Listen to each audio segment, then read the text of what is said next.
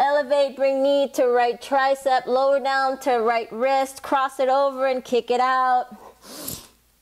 Sitting down, bringing hands to heart. Elbow, knee, elbow, ankle. Hands to heart center, sit. Take a breath. Yes, the left external rotators are feeling it.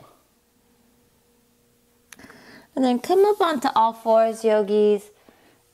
And take your right knee forward. And we're going to cross that right knee over the left. We're going to come into shoelace or Gomukhasana. And then come out the same way you went in, yogis. So reach out to the sides as you reach your head forward. Take a moment. Keep on pushing your sits bones down to the ground as you lift up. And take a breath and then release the pose. And breathe.